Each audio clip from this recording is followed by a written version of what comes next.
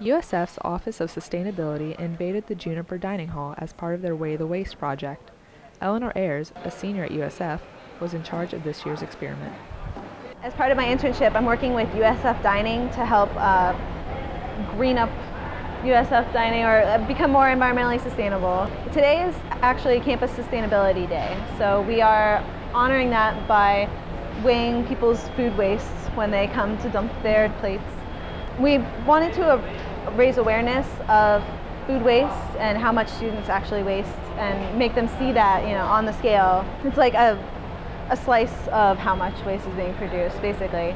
The information is valuable in that it could be used if we're trying to implement like composting the post-consumer waste on campus. We would have this data which we could extrapolate based off of how many students attended each session, whether it be breakfast or lunch.